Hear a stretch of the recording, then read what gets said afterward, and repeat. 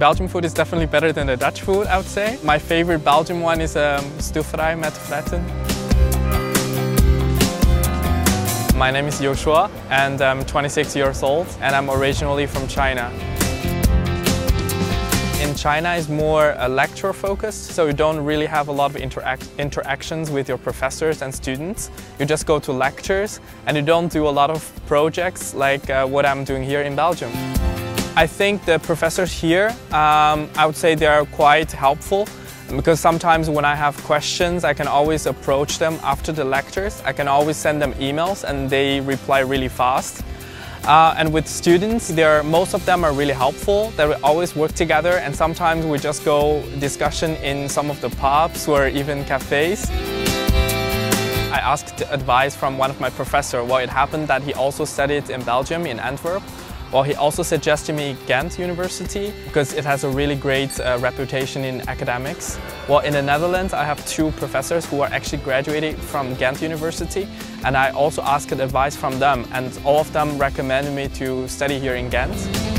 I always want to go somewhere that not too many people know, so I really want to discover myself. I really like to study in a historical city because then it can also give me something inspiring apart from my study. And it also have a lot of nice architectures. So during your spare time you can just walk through in the city. It's also very enjoyable. But I would say most of the classes I'm following are quite intimate. Well, it's not a huge class where a lecture hall that you feel like the professor are not approachable. The professor really asks us like the really fundamental things in marketing, and of course every student knows marketing because we're following a master program in marketing, but no one really can tell the origin of how the word marketing came from and the development of really the definition of the word marketing. I think it was very cool because digital marketing was something really new.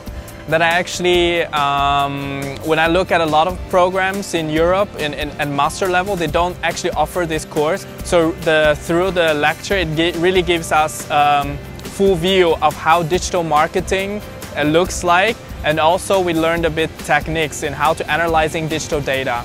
The tuition fee is really accessible because now you also have to pay a lot in China if you want to do a master. And also, as I worked before, I can really see that a lot of knowledge that I obtained are very valuable, which really prepares you to be a future marketeer.